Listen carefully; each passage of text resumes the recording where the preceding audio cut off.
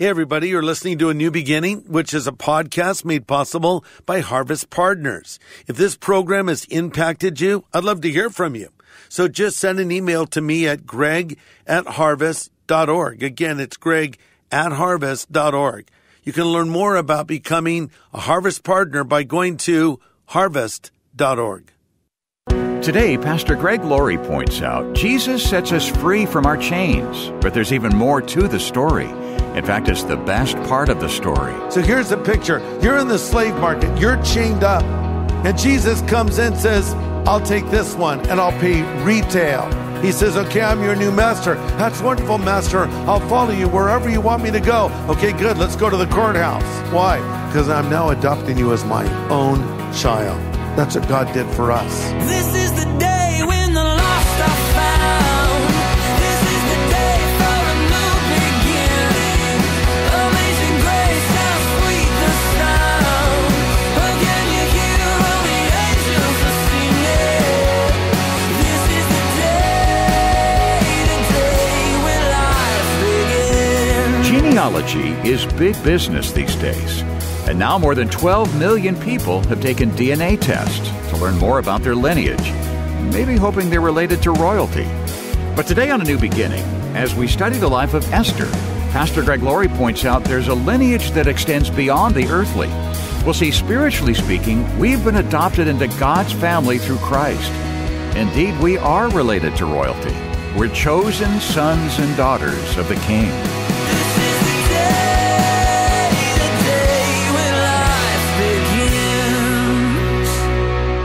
Now, when we last left Esther, a bad moon was rising. The villain of the story, Haman, emerges on the scene, and now he has come into power, as you recall. The king has put him as second in command. And not only that, but the king has given to Haman his signet ring. That would be like giving someone your credit cards or giving them your passwords. Haman had access to all the power of the king, and he hatches this wicked plot to eradicate the Jewish people from the face of the earth. Why? Well, as we discovered together, Haman was an avowed enemy of Israel, descended from the Amalekites. King Agag was spared, and the Agagites were a race of people, and Haman was an Agagite. So he had a blood feud with Israel, and of course, our good friend Mordecai and Esther were Jews, so they would be on his hit list now with this plan. Let's look at Esther 3, starting in verse 5. When Haman saw that Mordecai would not bow down or show him respect, he was filled with rage. He had learned of Mordecai's nationality, so he decided it was not enough to lay hands on Mordecai alone. Instead, he looked for a way to destroy all the Jews throughout the entire empire of Xerxes. Now that would be the Persian Empire. So he's in power. He wants to wipe the Jewish people out, and he gets the king's approval. So Mordecai catches wind of this plot. And so he, being a government official himself, sends word to Esther saying, you've got to do something. Meanwhile, Esther is living in the literal lap of luxury there in the palace of the king. She was secluded and isolated and knew nothing about the plight of her people. So Mordecai is standing outside of the walls of the palace, covered in sackcloth. He's in mourning because of this threat against the Jews, and someone notices him and says, hey, Esther, your cousin's outside, not dressed very well. He looks pretty unhappy. She says, well, send him some new clothes. And they send him some clothes. Talk about missing the point altogether. And so now Mordecai needs to tell Esther what's really coming down. That brings us to Esther chapter 4. Look at verse 13. Mordecai said to Esther, don't think for a moment that because you're in the palace, you will escape when all the other Jews are killed. If you keep quiet at a time like this, deliverance and relief for the Jews will arise from some other place, but you and your relatives will die. But who knows if perhaps you were made queen for such a time as this. Very interesting statement that Mordecai makes to Esther. Here's what we need to remember. God does not need us. Sometimes I've heard people say, God needs us. The reason God created humanity is because he was lonely up there in heaven and wanted some companionship. Nonsense. God doesn't need anything or anyone. But having said that, it is true that God wants us. It is true that God loves us. It is true that he longs for relationship and friendship with us. Now, here's the question. Can God reach lost people without us? Yes. But does he want to reach lost people without us? No. Because the Bible says, how will they hear without a preacher? And how will they preach unless they are sent? How beautiful are the feet of those that bring good tidings of peace. So here's what Mordecai is saying to Esther. Girl, listen. If you don't act on this, God will raise up somebody else, but don't think you're off the hook here because you'll die along with the rest of your fellow Jews. But did it ever occur to you that you are where you are because God put you there? I mean, did it ever occur to you that cranky neighbor, that difficult to deal with coworker, that person that you come into contact with on a regular basis could be your mission field? Did you ever stop and think about praying for that person by name and praying for an opportunity to engage them in a conversation to lead them to Christ? And so she was chosen by God, and we've been chosen by God. That brings us to Ephesians. Pop over there really quick, Ephesians chapter 1. Why did God choose us? How many of you believe you've been chosen by God? Raise your hand up. That's good. Why do you think God chose you? Well, here's the answer in Ephesians 1, verse 4. Just as he chose us before the foundation of the world, that we should be holy and without blame before him in love, having predestined us to adoption. You might underline those words, adoption, to adoption, as sons by Jesus Christ himself, according to the good pleasure of his will. I heard the story of two brothers who were signing up for Little League. They were to write down their birth dates, which they did. But the coach noticed they were both born on the same year, but they were born 2 months apart. He said, wait, I'm a little confused about you two brothers. How can you be brothers and both be born in the same year, a few months apart? And one of the boys said, we're adopted. The coach said, oh, which one of you was adopted? They both said in unison, we don't know. What do you mean you don't know? How can you not know which one of you was adopted? They said, well, our dad said to us, he loved us both so much he couldn't remember which one was adopted. I told that story to my wife and she said, how could a father be so stupid? I said, you're missing the point.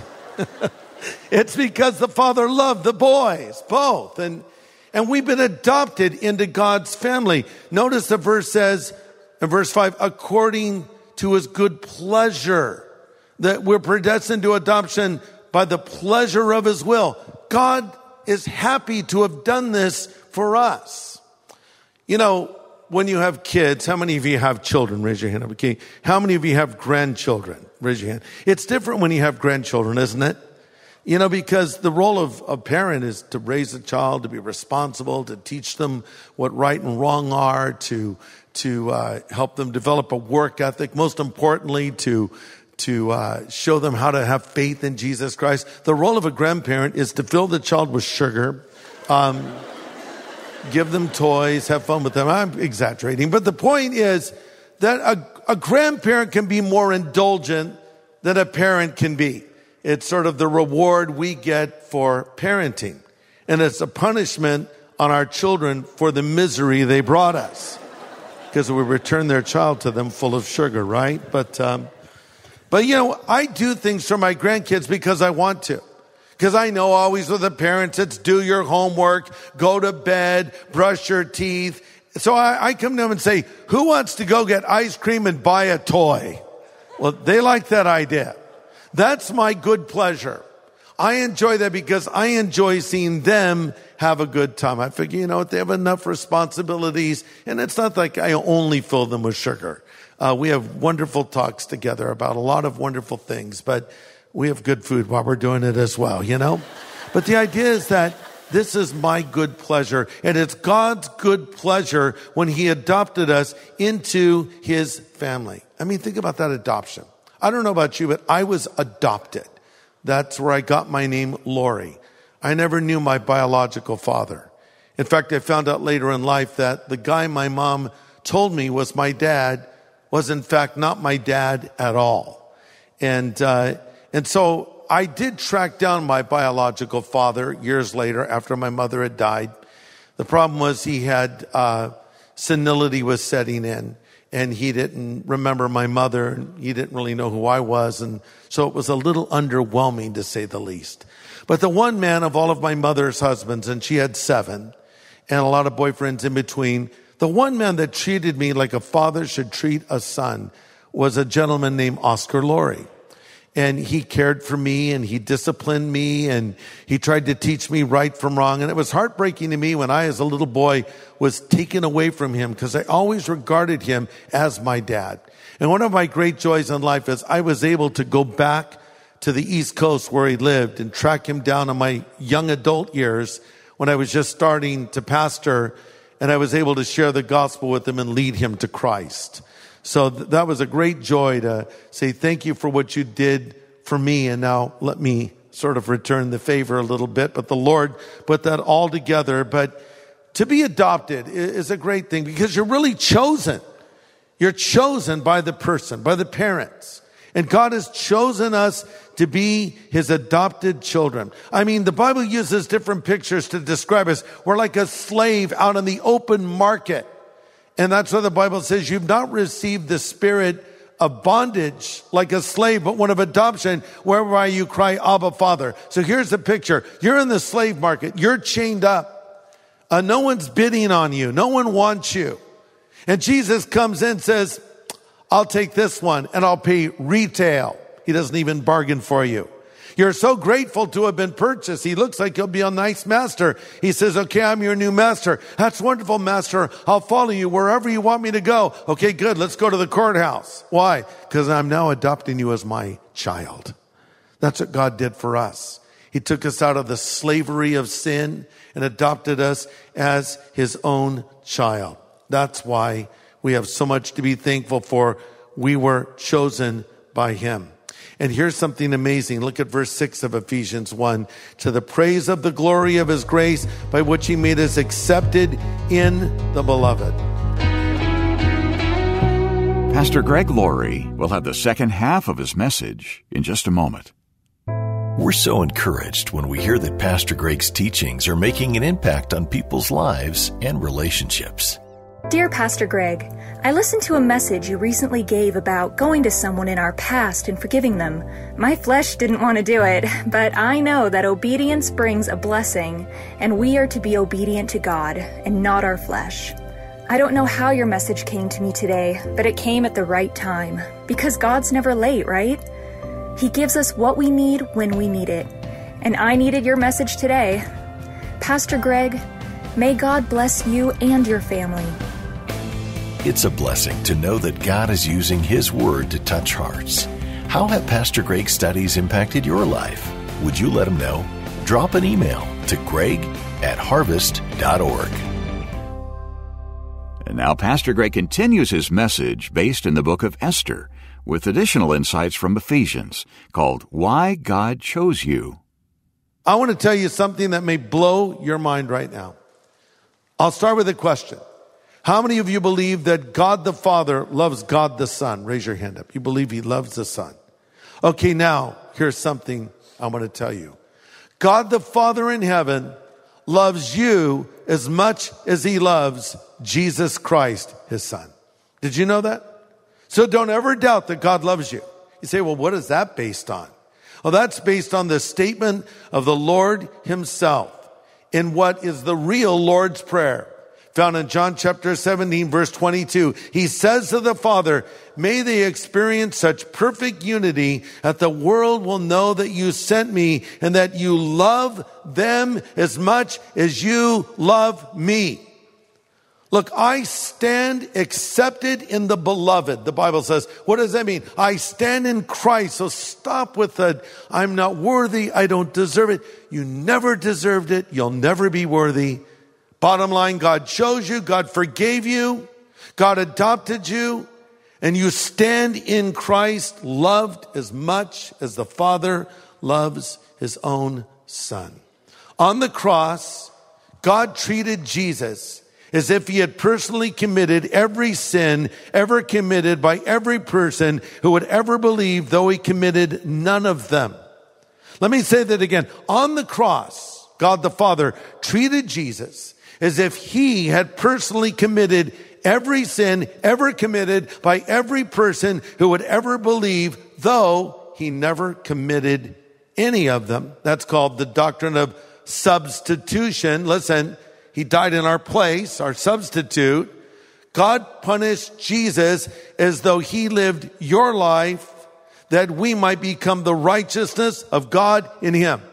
So he gave his life for my life.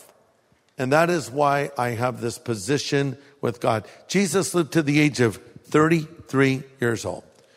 Jesus could have done everything he came to do literally over the weekend.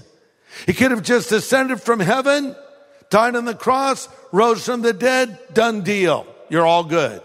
But he walked among us as a man for all those years before he began his public ministry, which was relatively short. Why did he do it? Because he lived a perfect life. He was righteous in every way, and he passed every single test. 33 years old. My granddaughter Stella and Lucy were talking to me a while ago, and they said, Papa, that's what they call me, how old do you want to be when you're in heaven? People ask, how old will we be in heaven?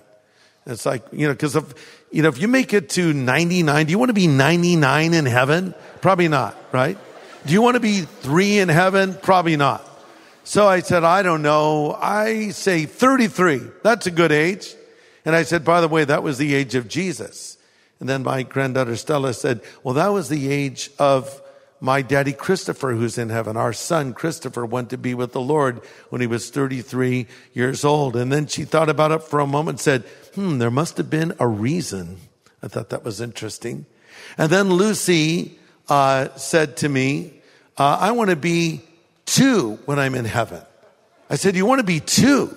Why do you want to be 2? She said, because I miss the old me. That's Lucy and Stella in a nutshell right there. Those comments. I'm not trying to be a psychologist here for a moment, but I don't know what kind of dad you had. I already told you I didn't have a dad, so I had no point of reference to speak of except for Oscar Laurie, which was pretty short-lived, actually. But maybe when you think of a father, you had a distant father, an uncommunicative father, maybe a cold father. Then again, maybe you had a super affectionate father, a loving father, a nurturing, supportive father. I don't know, but whatever father you had on this earth, I just want you to know that your father in heaven is better, even if you had an awesome dad. Or maybe you had, it's true. Maybe you had a horrible dad. I don't know, but your father in heaven is perfect, and he loves you, and you've been made accepted in him. Listen, you are here on this earth for a reason. God has a plan for your life. God put Esther where she was for a reason. We need to find that reason, and we need to do what we can to bring honor and glory for the Lord. There's 2 things we can do with our lives. We can chase after the empty promises of this world and just waste them, and many do. They waste their entire life. Or you can say, I want God's will. I want to discover God's plan.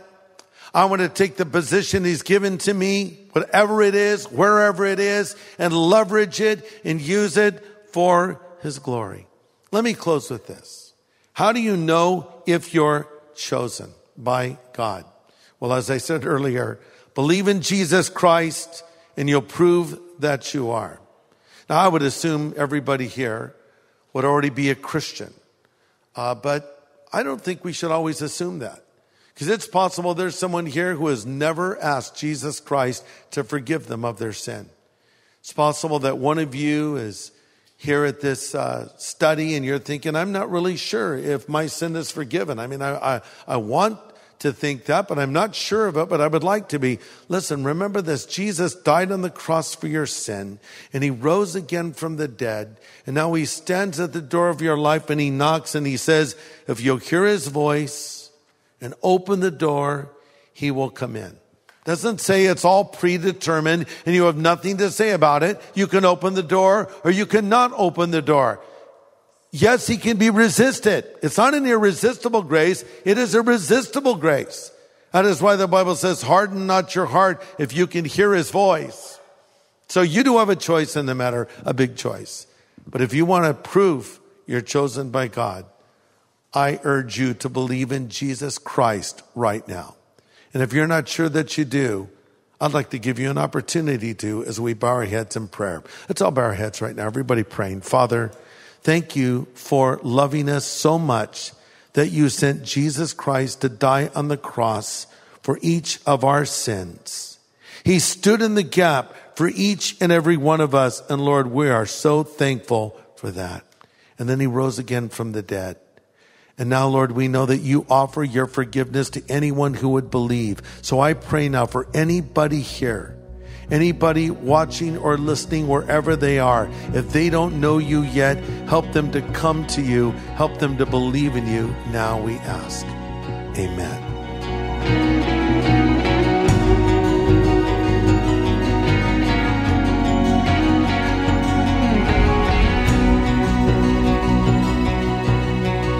Pastor Greg Laurie with an important word of prayer today here on A New Beginning.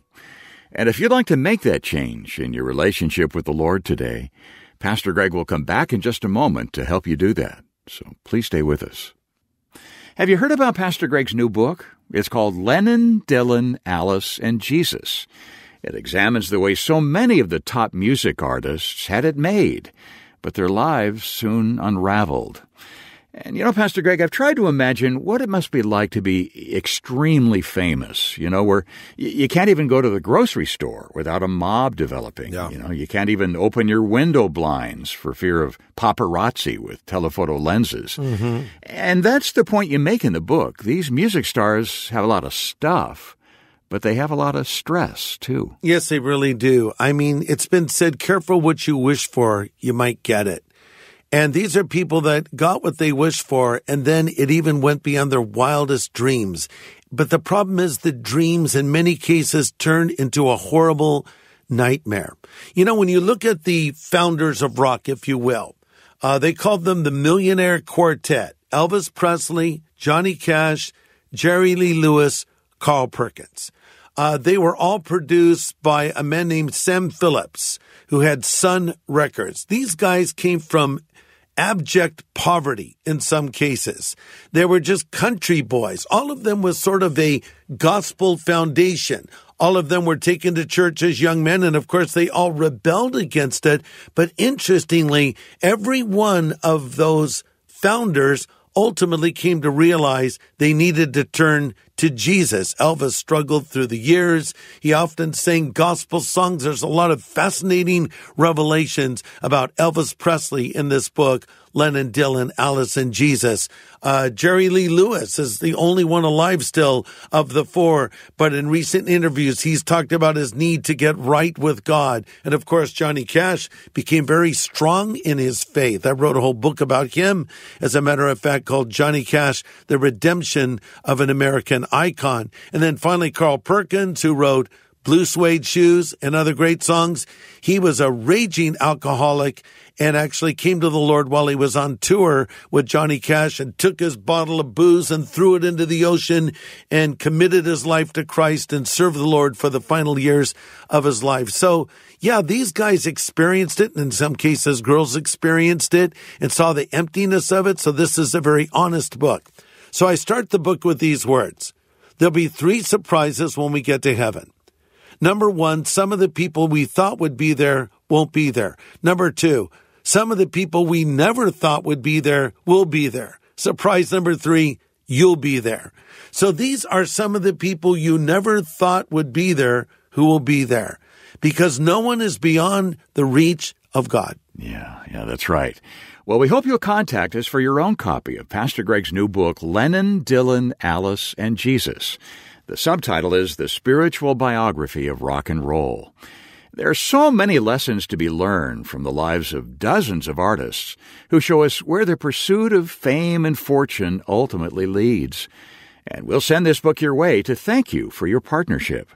It's only through the investments of listeners that we can continue to bring Pastor Greg's insights your way each day. So thanks for prayerfully considering how you can help. And we'll thank you with the book, Lennon, Dylan, Alice, and Jesus. Just call us at 1-800-821-3300. That's a 24/7 phone number, 1-800-821-3300. Or go online to harvest.org. Well, Pastor Greg, if somebody listening right now knows that they need to make a change in their relationship with God, they can do that right now, can't they? They really can. And I think some people might say, well, pray while listening to the radio? Absolutely. Because guess what?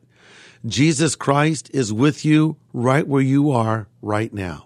And if you want Jesus Christ to come into your life and forgive you of your sin, if you want to invite him into your life, why don't you pray this prayer after me right now? In fact, I would even encourage you to pray it out loud. Let's pray. Lord Jesus, I want you to come into my life and forgive me of my sin. I thank you for dying for me on the cross and then rising again from the dead.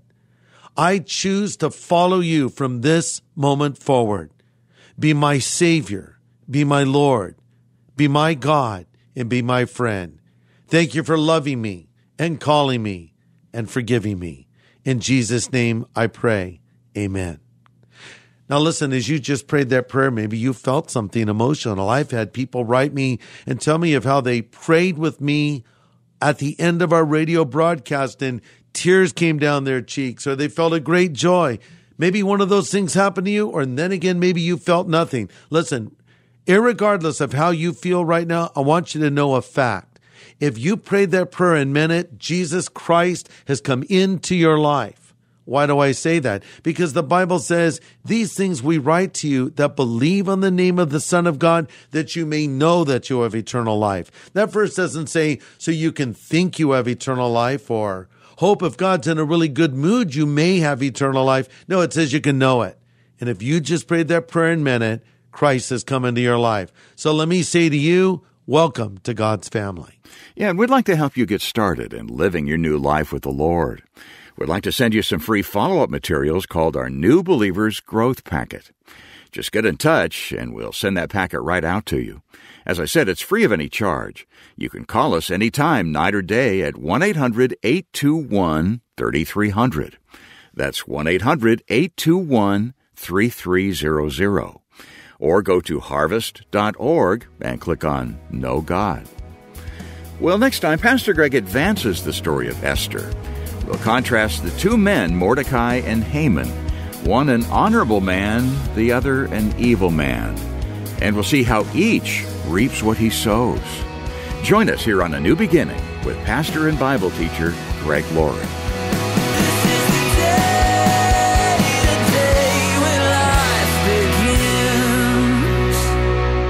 Thanks for listening to A New Beginning with Greg Laurie, a podcast made possible by Harvest Partners, helping people everywhere know God. Sign up for daily devotions and learn how to become a Harvest Partner at harvest.org.